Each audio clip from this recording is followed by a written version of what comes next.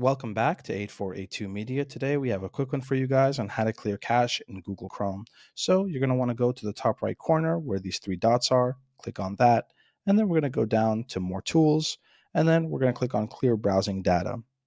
Now that you're on this page, you actually get to choose the time range of when you want to delete your cache. So we want to delete in the last 24 hours, 7 days, 4 weeks, or all time.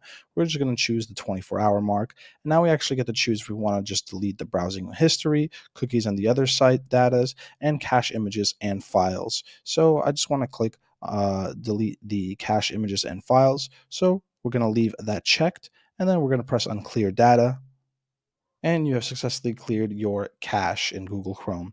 Thank you guys for watching and have a great day.